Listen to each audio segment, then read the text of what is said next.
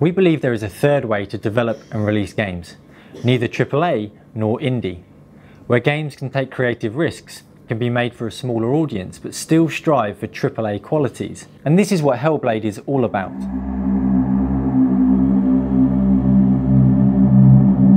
Many of the games that stand out for me aren't necessarily the really big ones. They're the ones that have something special or individual about them. It's games like Ico or Abe's Odyssey or Jet Set Radio. It's slightly unnerving to think that those games would probably never get greenlit in this day and age of go big, go home, big AAA blockbusters that have to sell 3 million to justify their existence.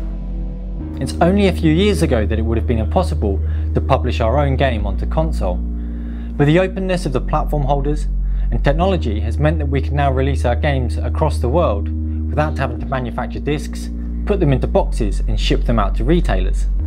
It's digital distribution that means that we can now release a game without having to charge $60.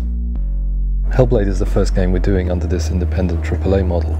It's not a game that's attempting to be all things to all people, rather it's about what we feel passionate about, what we're good at, and what we think our fans and supporters want from us in a game. But it comes at a price. We have to self-fund this game, and we have to work within the restrictions that means for us.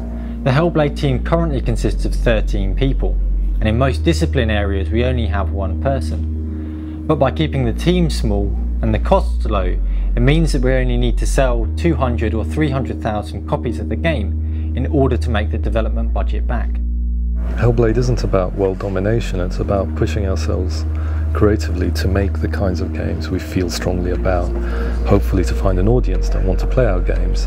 And if in the process we can earn a good living from it, then we'll have hit the sweet spot. We've created a model that might work. We're taking our work on Hellblade as an opportunity to question the way that the games industry have always done things, to see if there's a better way, a more streamlined way, to create amazing quality but on a smaller budget. And when budget is your constraint, you can't just throw people and money at a problem. You have to find new ways of working. If you can't afford particular devices or equipment, you have to invent your own. And this is exciting. It's a model that forces you to take creative risks. One of the keys to Hellblade is finding partners that are really excited about what we're doing and want to help us prove that this model works.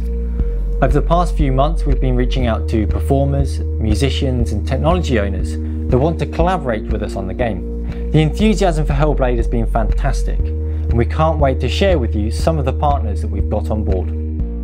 Performance capture has traditionally been thought of as a very difficult, expensive process, even by big AAA studios. So we want to show in Hellblade that you can do it on a much smaller budget, that you can do it using a mixture of existing and homebrew equipment and achieve results that are up there with the best. So we reached out to Vicon to see if we could work together to find a solution that would enable us to shoot performance capture but make it work within Hellblade's budget.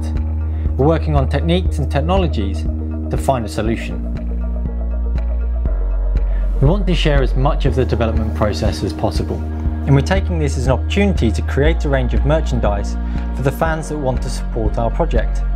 All of the profits that we make from this will go back into the development budget to make the game as good as possible. So if you're interested, please do get in touch and let us know the types of merchandise that you'd like. But we also want to help nurture the next generation of developers.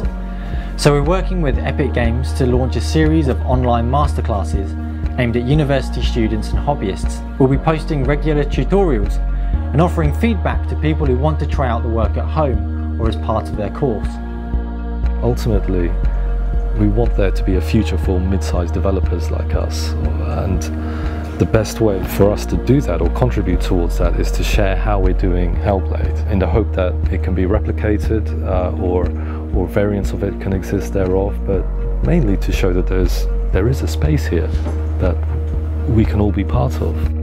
We're sharing Hellblade's development with you, but your role doesn't end there. We want to get you involved in QA testing, play testing and giving us feedback. We believe that by sharing the game with you early, we can ultimately make a better game.